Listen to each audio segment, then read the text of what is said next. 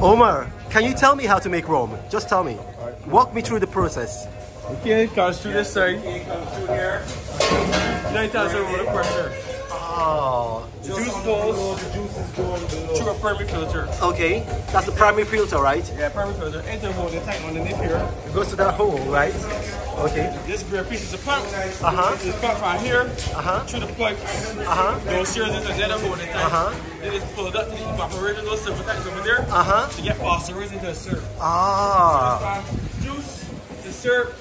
Then it goes into this tank here, and the distiller takes it from there. Okay. And distills from it. Oh, so it goes from juice right there to syrup, and then the distillery right there. Distiller is through the door to the left. Okay, to the left. Okay, right there, right? Okay. So it takes it and distill it from that. First rum for 15 days, and that's what rum. Excellent. To get the color now, we put it in these barrels. You're charred on the inside, and that's how you get the strength. So 5-year rum stays in the bar for 5 years. Excellent, excellent. For 5 years? 5 years. Excellent, and excellent. so on. Oh, thank you, Omar. Thank you, Omar. Do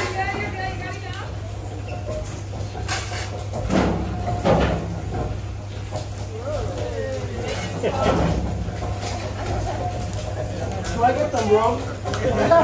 Next person, take donation. No rum for you. And actually, this is the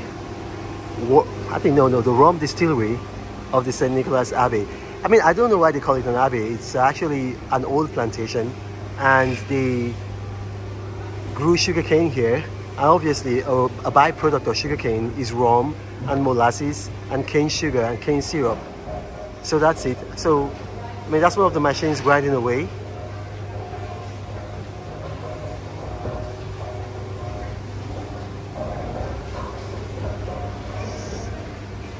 So they would put the rum in those barrels that you see over there.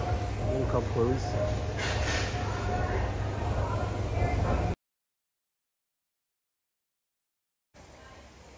Now this is the old plantation house, for St. Nicholas Abbey. Now it's really quite sad because the owners of this house, they used to own slaves, and they didn't really treat the slaves very, very well. They grew the sugar that made them rich. And the actor Benedict Cumberbatch, well, it was his family, not his family directly, but the Cumberbatch family, of which he's a member of, that owned this plantation for a long time. And so a lot of the population in Barbados right now, they go by the name Cumberbatch, because obviously, when the slaves were set free, even while they were enslaved, a lot of slaves took, or rather, I think they say took, but rather they were given forcefully the names of their owners. It's sad. Now we're going to go in and see. The house is about 360 years old, Beautiful, but with a sad history. But Reno travels all around the world. I hope you get inspired about what you see. Apostle of greatness, Reno is a master. Only one man against the whole world in large. Fighting with the monsters, poverty I can't stand. That's why Reno is